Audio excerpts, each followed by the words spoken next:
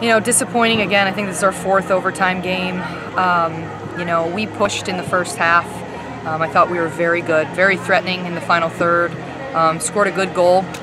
Came out a little flat in the second half. It's a Sunday game. We've got to try to grind it out. I need our older players to be a little bit more active in the leadership role. I thought we kind of got down on ourselves when they were coming at us with a ton of pressure at the beginning of the second half.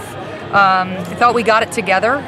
Better part of the second half, we really pushed forward, had a number of opportunities to win the game and put away that second goal, and we just weren't able to capitalize today. So we'll move forward, and we just got to get our minds right because we've got a tough road trip ahead of us as we leave on Wednesday to travel out to new members of the Big Ten, Rutgers and Maryland this weekend.